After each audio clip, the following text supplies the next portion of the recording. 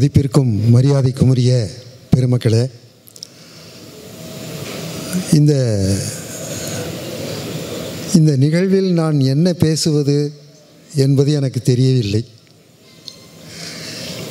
எனக்கு தெரிந்தால்தான் தவறு, எனக்கு தெரியாமல் இருப்பது தான் சிறப்பு. என்றால் என்னவெல்லாம் பேச வேண்டுமோ அதை மிக அற்புதமாக இங்கே வந்திருக்கிற பெருமக்கள் பேசிவிட்டார்கள். எல்லா பெருமையும் இறைவனுக்கே என்று ஒரு அடைமொழி உண்டு, ஒரு புதுமொழி உண்டு.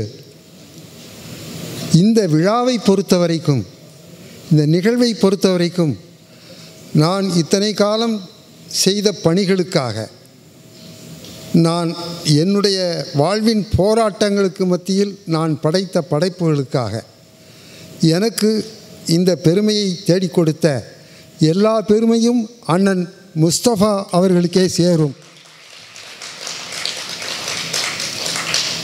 இங்கே ஒவ்வொருவரும் மாமணிகளாக, நான் ஒருவரை குறிப்பிட்டு சொன்னால் நேரம், உங்களுடைய நேரத்தை நான் எடுத்துக்கொள்ளலாம், பறித்து கொள்ளக்கூடாது. உங்களுக்கு எது பேசப்படுகிறதோ அது பேசக்கூடாது. இங்கே நான் பேசப்பட்டிருக்கிறேன், ஆதலால் நான் பேசக்கூடாது. உங்கள் அனைவருக்கும், பெருமக்களுக்கும் ஒவ்வொருவரையும் பெயர் சொல்லி அழைக்க வேண்டும், பெருமைப்படுத்த வேண்டும். நான் இப்படி பெருமைப்படுத்துவேனே ஆனால் உட்கார்ந்திருக்கிற உங்கள் ஒவ்வொருவருடைய பெயரையும் எப்படி நான் சொல்வது? இவ்வளவு நேரம் கருதாமல், காலம் இவ்வளவு கடந்து செல்கிறதே என்று கருதாமல் அமர்ந்து அத்தனையும் கவனித்து கொண்டிருக்கிற உங்களுடைய ஒவ்வொருவருடைய பெயரையும் சொல்ல முடியுமேயானால் இந்த மேடையிலே அமர்ந்திருக்கிற பெருமக்கள் அவ்வளவு பேரையும் நான் அழைப்பேன்.